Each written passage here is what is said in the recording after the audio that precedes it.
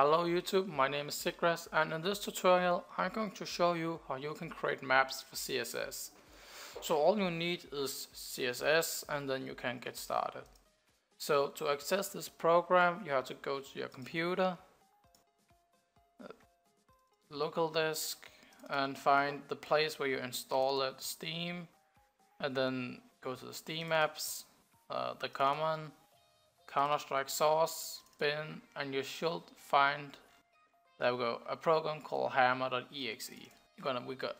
We are gonna open that.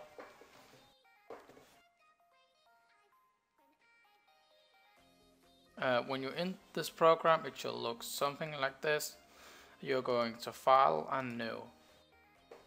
Now we have 4 windows, a camera, a top view, side view, and a front view. So to create something in this program, we're gonna select the block tool here, and just on the top view, gonna draw a box like this. I'll press enter to make the box. If you take the mouse over to the camera window, you can use the arrow keys and WASD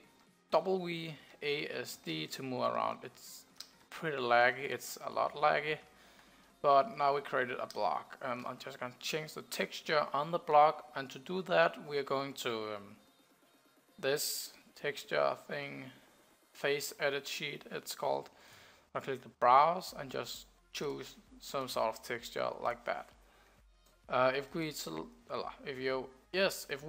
the select tool and select the object we created, we can go to one of the top or front views, a side, and hold down shift and then drag it to the top like this, and it just duplicated it. Now we have a floor and a roof.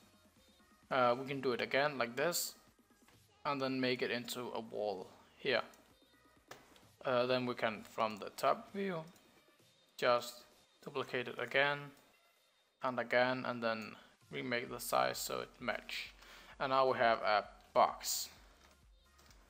Now we can create a person by clicking this person thing. Just gonna place it here. Gonna take the select tool and move it around like that. This is a spawn point, and this is for the terrorist. If you want to make a counter terrorist spawn point, you're just gonna make another one. Rotate it by clicking in the middle of the object, like that. Click 2 times more to get back to the normal. Now we're gonna double click on the person on the camera and remove the terrorist part and enter counter terrorist and click apply. Now we have a CT spawn point and a T spawn point. Yeah. Now we're gonna create a box. So I'm just gonna take the block tool and create a box here. Make sure it's the right height, it's a little lower, and there we go. 64 x 64, and now we have a box. I'm just gonna duplicate the box like this, and to make it smaller we can do this. So we're going to this left corner and minimize the getter. I think it's called a getter in English too, I don't know. Anyway, and now we can make it even smaller and create a 32 x 32 block like this. Duplicate it like that so you have some little bit sort of stairs, I guess. I'm going to do it again, duplicate this one and make it even smaller and duplicate it even more, so we got another pair of stairs, and then one more time. I'm gonna use this later to show you something. Yeah, there we go. And now we can change the texture of this object too, just so it's look a little, oh no, not so, a little unique, I guess. Take a random one, looks horrible, but whatever, like that. Another thing you can do with, if you make a block, just gonna create a small one here, like, oh shit. There we go. Yeah. We can take this, I don't know what's called, the slide tool, I guess, and then drags this slide icon, and right now the red part will disappear if we click enter, and the white will stay. To change this, you will have to hold down shift and press X. We can make it like both parts stays, only one of them. I'm gonna make the corner go off, and we got this object. I can do the same on the other side.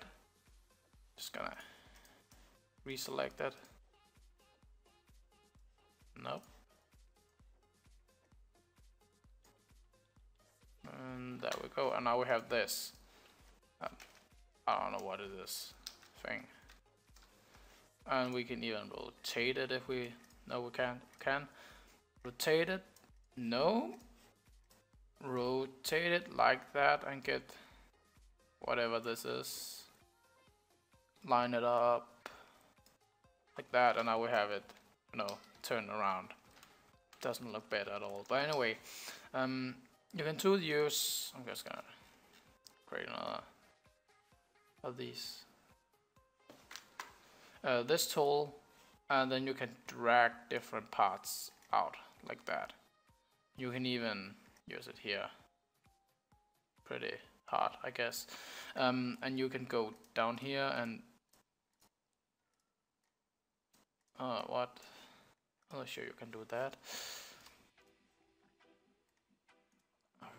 Would you mind? No, it wouldn't. What the heck? Anyway, you can use this to make different sort of crazy things. Apparently, I cannot do that at the moment. I think it's because of this one. I don't know how to make it disappear. That's kind of sucks. I guess I can. Enter. There we go. And now I should be able, yeah, and drag and make. Just gonna select it. Now we made this. I'm not sure what it is, but I made it. An easy way to do things like that is just create an. That was a pretty big one. Make a little smaller like that. Duplicate it so it's like this, and then you take the slider tool and slide the one hole. Oh wait, wrong. I'm gonna slide or cut off this edge. Now we have this object. Still not sure what to use it for, but you may be able to use it.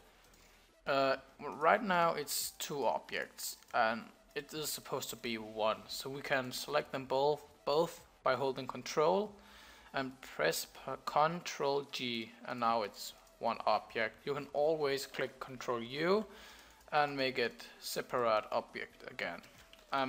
You can use that to like this if you want. Pretty annoying to have all 8. You can just group them and voila, much easier. Anyway, another thing you can do is create a character, click on it, go into it, delete everything, and insert weapon. Just gonna create an AK. Just gonna place it up here, like that. Right now the AK will just fall to the ground. If we want it to stay in midair, we can go double click on it, go into flags, and check in the stand constrained. I don't know if that's how to pronounce it, but whatever. And here we go. We have a small little extremely useless map. Anyway, to compile this map or to test it, you can press F9 or go to File and Run Map. Just gonna call it Tut map. No, just set everything to normal. Don't check on HDR unless you have some sort of sun or lights, then it can be used. If you have very big maps, you can consider put it on fast if you just want to test small things.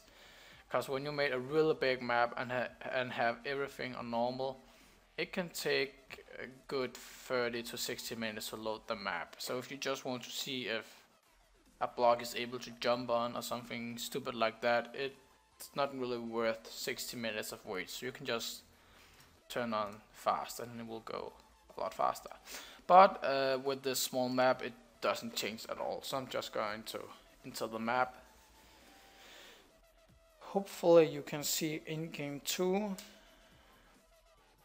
Yeah, it's in window, so you can.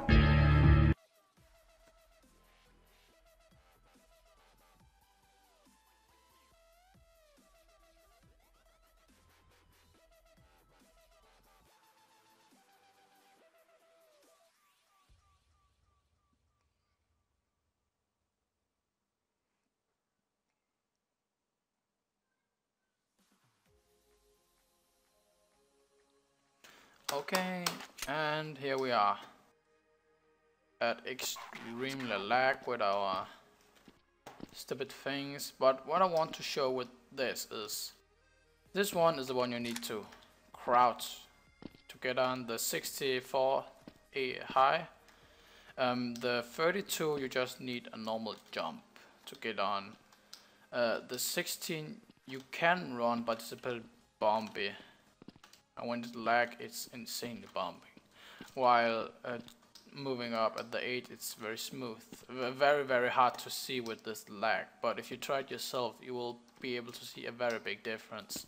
So if you want to make a clean, smooth map, I will highly recommend making 8 instead of, you know, these. Yeah, whatever.